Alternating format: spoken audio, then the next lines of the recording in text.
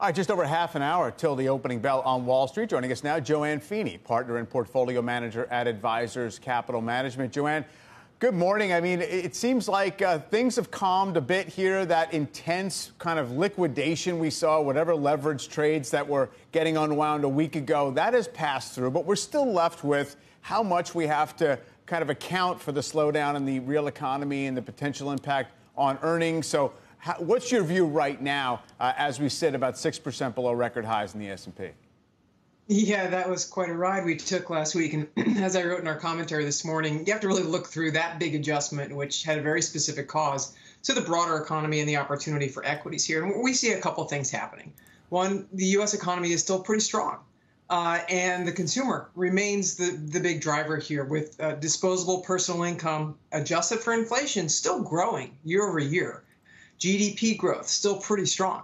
So the aggregate picture, despite concerns, is still pretty supportive of equities. And then you turn to earnings. And while folks might have been a little disappointed in how some of the mega cap stocks are spending on investments to enable AI, the fact is that their growth is really quite exceptional. Now, some people are saying, hey, but, where are all these big returns to AI? How come you guys aren't reporting that? And I have to counsel people to be patient, because artificial intelligence is going to take some time to appear. And what we also need to look at is the earnings growth of the other 493 companies in the S&P 500. Yeah, and that, I guess, had some focus a few weeks ago. Remember, the talk was all about, oh, this market's going to magically broaden out without any pain along the way. We don't have to have a correction. We can just pass the baton to the rest of the companies. But it is a good point that, I was looking at Home Depot, Bank of America, Union Pacific, all these real economy businesses have basically been flat on sales and net income for 3 years. So is that an area to look at in terms of non-tech, non-secular growth, even if the economy is slowing down? Yeah, I think that's a good place to look for a few reasons. One, most of those companies you mentioned have an appealing dividend yield. And so while, volatility is always part of equity investing, and maybe more so now, and so having that income might be reassuring to folks. But also structurally, when you think about where the shortages exist in this economy, one of the areas is housing.